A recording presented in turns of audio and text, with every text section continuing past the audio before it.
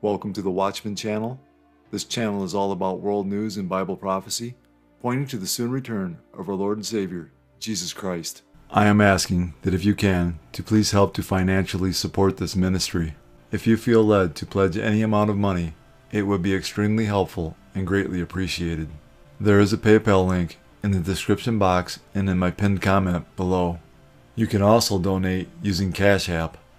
My cash tag is $Watchman1963.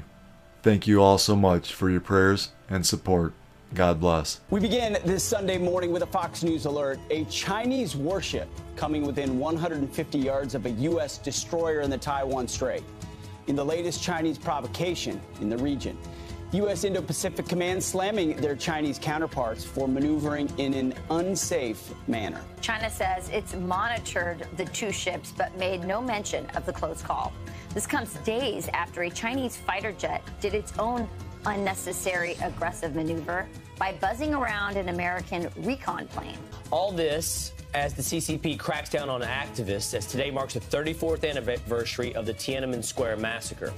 8 people were detained accused of disrupting order in public space.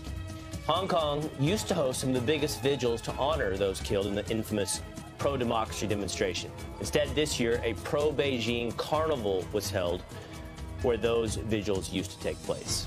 Scary tensions there in China. This just highlights the need for prudence, judgment, and the right leadership in the United States of America. No, that's exactly right. These provocations are not by accident. The Chinese see their opportunity. You look at Hong Kong.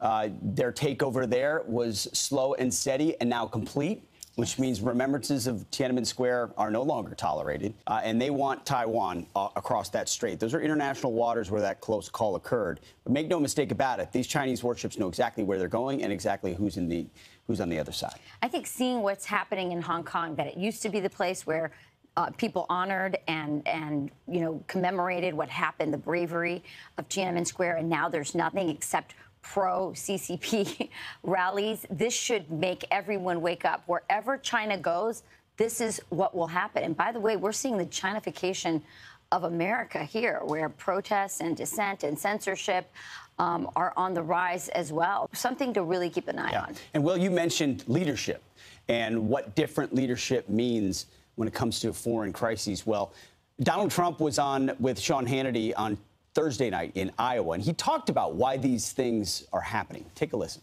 I said, President, don't do it with Taiwan. Don't even think about doing it with Taiwan.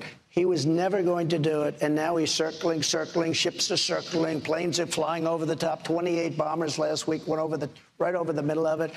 And a lot of stuff going on. And a lot of this has to do also with the fact that we were so incompetent in the way we left Afghanistan. It was so, I think it was the most embarrassing and most incompetent moment in the history of our country.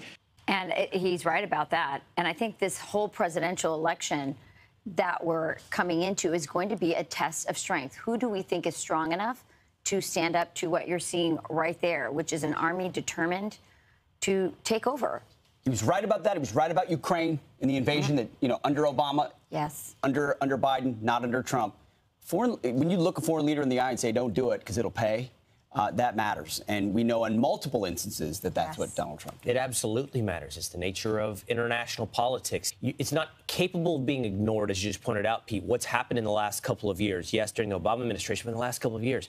China in an aggressive stance, Russia on the march in Ukraine, the world senses its moment. Does China have a role in the end times? Many Bible prophecy scholars consider Revelation 16:12-16 to possibly refer to China in the end times. Then the sixth angel poured out his bowl on the great river Euphrates, and its water was dried up, so that the way of the kings from the east might be prepared. And I saw 3 unclean spirits like frogs, coming out of the mouth of the dragon, out of the mouth of the beast, and out of the mouth of the false prophet. For they are spirits of demons, performing signs, which go out to the kings of the earth and of the whole world, to gather them to the battle of that great day of God Almighty. Behold, I am coming as a thief.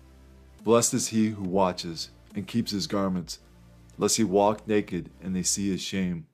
and they gathered them together to the place called in Hebrew Armageddon.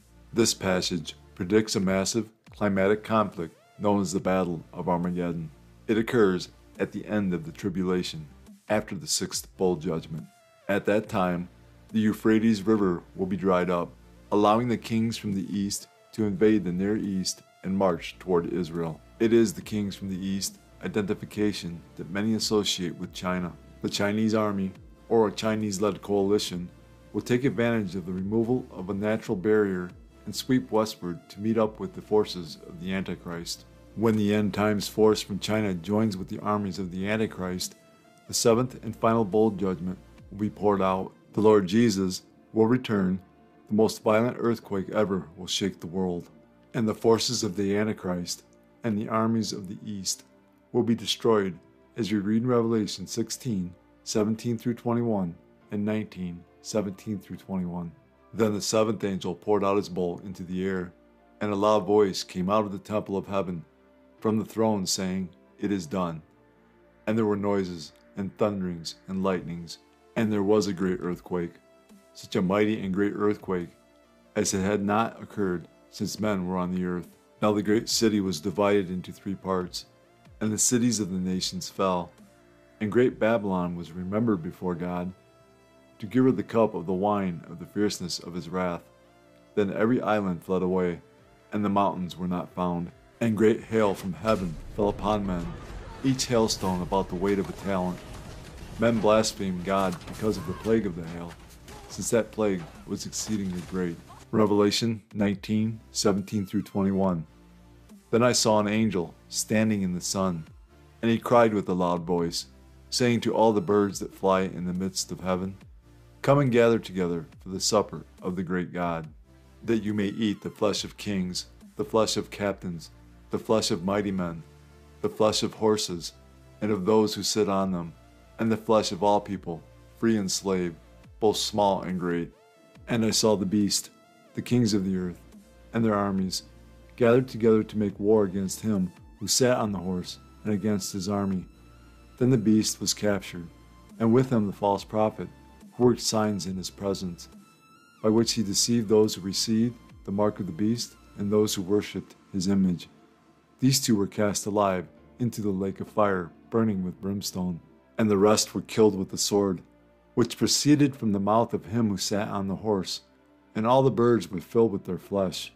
It is impossible to know for sure if the Eastern Confederacy of the end times will include China. However, it seems likely that China will be involved. Recent events have seen a dramatic rise in China's power and influence. These events include the development of enormous military strength, intimidation of Hong Kong, Tibet, Taiwan, and other regions, pursuit of global economic dominance, aggressive rhetoric on the world stage, and the persecution of Chinese Christians. It is not hard to imagine that the kings from the East, who one day march into Israel, will include China. Some people identify another battle in association with China, as we read in Revelation 9:13 through 19. Then the 6th angel sounded, and I heard a voice from the 4 horns of the golden altar which is before God, saying to the 6th angel who had the trumpet, "Release the 4 angels who are bound at the great river Euphrates." So the 4 angels, who had been prepared for the hour and day and month and year, were released to kill 1/3 of mankind. Now the number of the army of the horsemen was 200 million. I heard the number of them, and thus I saw the horses in the vision. Those who sat on them had breastplates of fiery red, hyacinth blue, and sulfur yellow, and the heads of the horses were like the heads of lions, and out of their mouths came fire, smoke, and brimstone. By these 3 plagues, 1/3 of mankind was killed, by the fire and the smoke and the brimstone, which came out of their mouths. For their power is in their mouth and in their tails, for their tails are like serpents, having heads, and with them they do harm. This battle hinges on the mention of an army of 200 million and occasional reports of China's capability of equipping such a vast army. There are a couple of problems with this view. One is that Revelation 9 says nothing of an army from the east. Rather, it speaks of a demonic horde that destroys 1/3 of mankind. In verse 17, the horses these beings ride are definitely not normal horses. Also, the Battle of Revelation 9 occurs after the sixth trumpet judgment. The Battle of Revelation 16, involving the kings of the east, occurs after the sixth bowl judgment, which is probably about 3.5 years later. In the end times, many nations, likely including China, will try their hand at conquest. Ultimately, their fight will be against God. The 7-year tribulation will be a tumultuous time of warfare, disasters, and divine judgment. But God has it all under control, as we read in Psalm 2, 1-12. Why do the nations rage, and the people plot a vain thing? The kings of the earth set themselves, and the rulers take counsel together, against the Lord and against his anointed, saying, Let us break their bonds in pieces, and cast away their cords from us. He who sits in the heavens shall laugh, the Lord shall hold them in derision. Then he shall speak to them in his wrath, and distress them in his deep displeasure. Yet I have set my king on my holy hill of Zion. I will declare the decree. The Lord has said to me, You are my son, today I have begotten you. Ask of me, and I will give you the nations for your inheritance, and the ends of the earth for your possession. You shall break them with a rod of iron, you shall dash them to pieces like a potter's vessel. Now therefore, be wise, O kings, be instructed, you judges of the earth. Serve the Lord with fear, and rejoice with trembling. Kiss the Son, lest he be angry, and you perish in the way, when his wrath is kindled but a little. Blessed are all those who put their trust in him. The signs of Jesus' soon return are so strong now, and the evidence is so clear, that any person willing to accept the truth can see that the end of the world, as we know it, is near. For God so loved the world, that he gave his only begotten Son, that whoever believes in him should not perish, but have everlasting life. For all have sinned, and fall short of the glory of God. But God demonstrates his own love toward us, in that while we were still sinners, Christ died for us. For the wages of sin is death, but the gift of God is eternal life in Christ Jesus our Lord. That if you confess with your mouth the Lord Jesus, and believe in your heart that God has raised him from the dead, you will be saved. These are the ABCs of salvation. A. Admit that you're a sinner. B. Believe in your heart that Jesus Christ died for your sins, was buried, and God raised him from the dead. C. Call upon the name of the Lord, and you will be saved. Jesus paid the price for mankind's sin. He has provided a way to spend eternity with him and the Father. All you have to do is believe in the Lord Jesus, and you will be saved. God has already done all the work. All you must do is receive, in faith, the salvation God offers. Fully trust in Jesus alone as the payment for your sins. Believe in him, and you will not perish. God is offering you salvation as a gift. All you have to do is accept it. Jesus is the only way of salvation. That being said, we must repent of our sins. While repentance is not a work that earns salvation, repentance unto salvation does result in works. It is impossible to truly and fully change your mind without that causing a change in action. In the Bible, repentance results in a change in behavior. Repentance, properly defined, is necessary for salvation. One day, Jesus is coming. You may be at church. You may be at work. You may be asleep. God grant that you will be ready when he makes his personal appearance.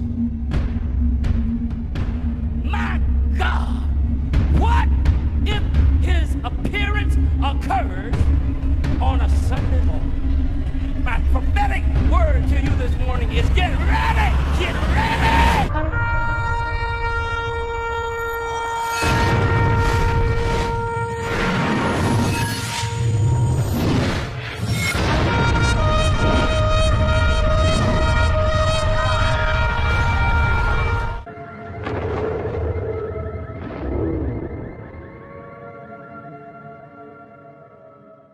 Time is short. Call upon the name of Jesus today.